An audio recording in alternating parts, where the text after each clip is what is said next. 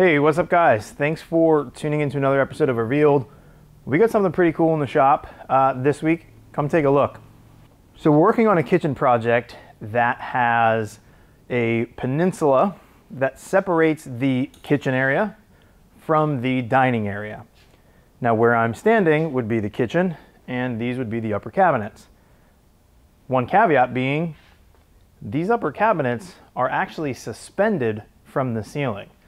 So there's going to be about 17 inches between the top of this cabinet and the ceiling, with no supports on this end, which is where the wall is going to be. And coming out into the room, we only have one post that's mounted in the ceiling that connects to these cabinets to support this entire run. So the challenge was figuring out how to support the weight of all of these cabinets, both metal and solid wood, over 10 feet. So this entire run is about 128 inches. It's only going to be supported by this post coming down from the ceiling, as well as being mounted to the wall on the far side. So we figured out this design, and several weeks ago, we actually got on site during the framing phase and mounted a massive steel post in the ceiling.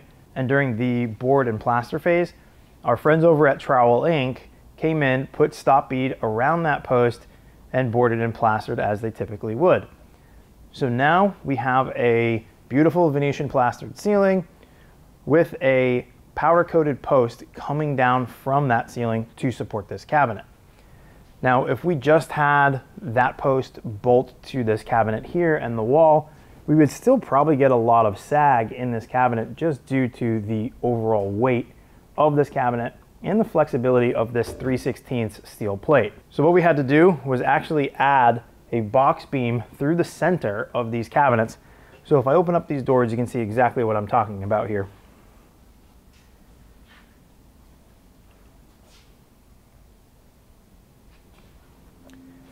That was just part of this challenge.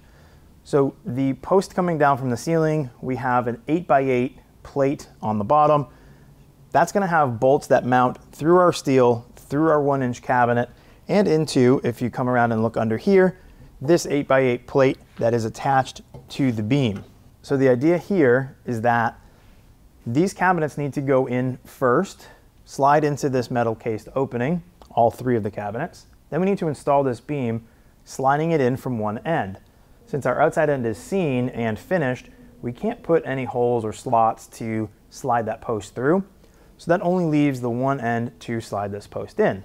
But the tricky part is adding this 8x8 plate. If we welded this 8x8 plate onto our beam, we would have to slide all of that through, making the holes in all of these cabinets quite large. So we actually came up with a system where this plate is bolted to the beam after the beam is slid in. The way we're doing that is through these holes on the top. So we have these three holes here that are bored through the steel, through our 1-inch cabinet, which gives us access to the top side of this plate, which is where those bolts are, so that we're not seeing anything from the inside when we do open this cabinet up. Again, this allows us to slide that beam all the way in from one side, slip that plate onto the notch that's in the beam to receive that plate, and then bolt it up through the actual cabinet, mounting it to the plate already in the ceiling. Once this is mounted to that plate in the ceiling, we will cover up all three of those holes, so we're never going to see them again. We do have a few other holes along the top as well as the bottom. Those are for actually screwing the cabinet to the steel. There's a little bit of ebb and flow to the steel and the cabinetry, so we want to make sure that those are going to be nice and flat when we do finish this. You'll also notice that right now the steel case and the steel beam are left raw. This was so we could get everything assembled and dry fit here in our shop. Once we were finished with all these pieces, we'll go ahead and send all of the metal parts out to the powder coater and have them powder coated in black to match the post in the ceiling. In fitting these cabinets to the opening, we did leave a little bit of space to account for that powder coating, as well as the finish on the actual cabinets, along with giving us a little bit of room to slide these cabinets in when all is said and done. We are going to leave this beam visible from the interior, so when you do open these cabinets, you will see that powder coated beam. Now when it comes to the cases and getting those cut to fit this beam, we actually made a router jig to cut out the shape of that beam, again leaving a little bit of room for powder coat, finish, and a little extra space for sliding that beam in. The blue tape here is to protect that edge banding while we are sliding this post in and out before finish and before this steel is actually powder coated. Right now it is still a little bit dirty. So once that tape comes off, you may actually see a little bit of space around these notches. So we did go ahead and edge band all of these U-shapes. So as I mentioned, this suspended cabinet is visible from 3 sides. This here being the back side. There is a dining room that is going right where I'm standing now. Below here is going to be additional cabinetry that is on the back side of that kitchen peninsula. These panels are all just fixed panels so that you have interior storage space on the working side of the kitchen, but you have these open cabinets here on the bottom, and then on the end you do have 2 additional cubbies here. Now remember, on the back side of this, that is where the uppers on the range wall will actually be, so we don't have access to these spaces from the kitchen side. So these will only be accessible from the dining room side. We're using touch latches on this side, so it'll be no hardware, giving us a nice clean look across this entire back space. The other important thing about this cabinet here is that you may see this line going across here. So that's actually an access panel. So once we do get this thing hoisted into place, we can pop off this panel, which gives us access to yet another flange from that beam that we can bolt to the wall. If we come around the back side again, you can see this is the part that's actually going to be up against the wall. There's going to actually be stone that sits between the face of this metal and the actual wall. In this case, it's actually going to be a poured concrete countertop and backsplash. So that's the material that's going to be between the stone and the wall, which is why this bracket is sticking out so far from the backside of this case. So the backside of this bracket here is actually going to mount directly to the framing, which we already have substantial blocking in that wall to help support this weight. And you can see there's a few holes drilled through this steel plate, giving us access to these bolts here so we can bolt everything to the wall when the time comes. So another cool feature about this metal cabinet is this channel here. So there's actually a light rail being installed all the way through this cabinet from this wall, stopping short by 1 inch on the other side. When we get this cabinet flipped over or installed, we can go ahead and show you what that's going to look like. But for now, with everything inside there, I unfortunately can't flip this over and show you. So now coming back into the kitchen side of everything here, let's walk through some of the features of the actual cabinetry itself. Dude, no. This is in the wrong spot. This entire cabinet is actually upside down.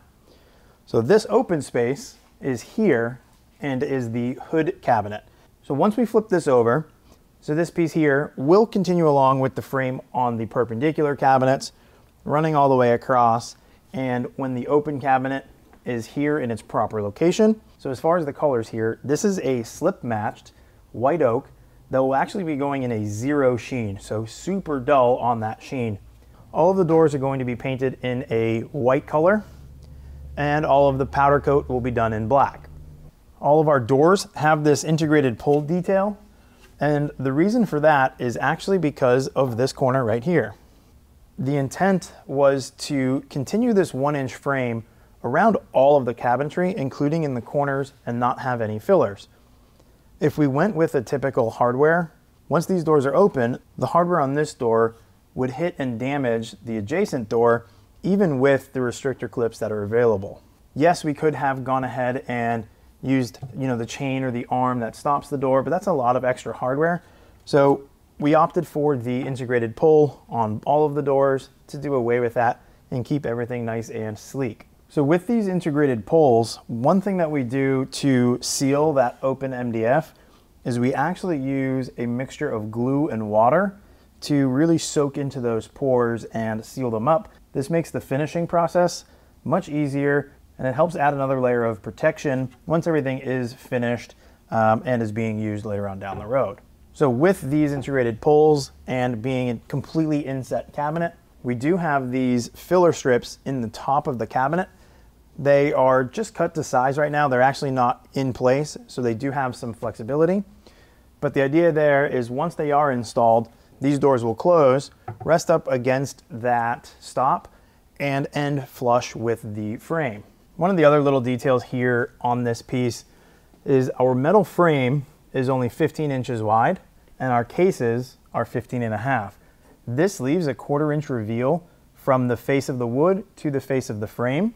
So what we've done is on the back side for these fixed panels, we went ahead and carried that 1/4 inch reveal through there as well, giving us a little bit of extra depth on the back side of this piece.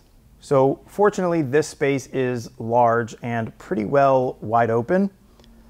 So once we get all of our pieces inside the home, we're going to start by taking the metal case and putting that on the floor just as it is so that we can get the rest of the work done. From there, we'll put in these cabinets. We won't have the doors on the cabinets, not that that really matters so much right now. Once the cabinets are into place, we will go ahead and take the 10-foot plus long beam, slide that all the way in from one end, working our way in those notches until we get down to the end here. Then we will bolt that plate on through the top and fasten our cabinets through all of these pre-drilled holes. Once we have that assembled, we're gonna go ahead and put it on a lift or two, get that hoisted up, get it approximately level. We'll bolt it onto this side because this is our fixed point. Once we have that connection made, we'll come over to the other end, make sure that the overall cabinet is dead level, and get that side of the beam bolted to the wall. From there, we can go ahead and fine tune, get everything else installed, and we are good to go. All right, so as you can see, this has been a super challenging and super fun project. The guys in the shop have been crushing this. I mean, come on, just look at this. So big shout out to Ian and James for getting this done. It looks killer. And we will continue to share the progress of this piece as it continues.